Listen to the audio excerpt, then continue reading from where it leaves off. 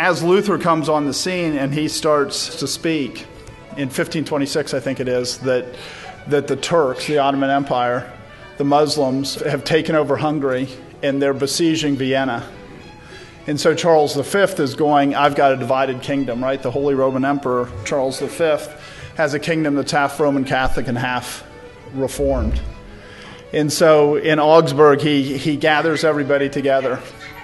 And he says, certainly we can come to an agreement. We can put aside our religious differences because I don't want to have a divided kingdom when the Muslims come here.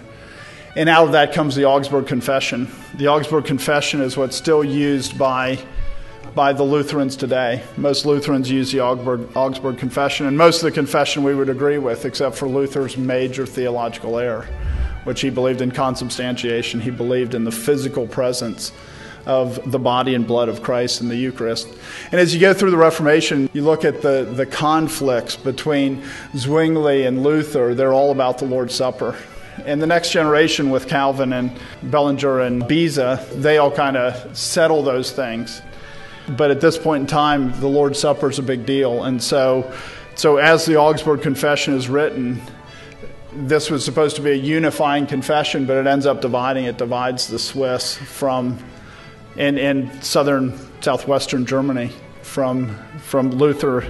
But the Augsburg Confession ends up, instead of uniting the Roman Catholic and the Protestants, they say, even with the Turks at the door, what we need to do is we need to say, here's what you have to accept for us to have unity, the basic doctrines that you have to accept. When we think of the confessions, it's easy for us to forget that most of these are political.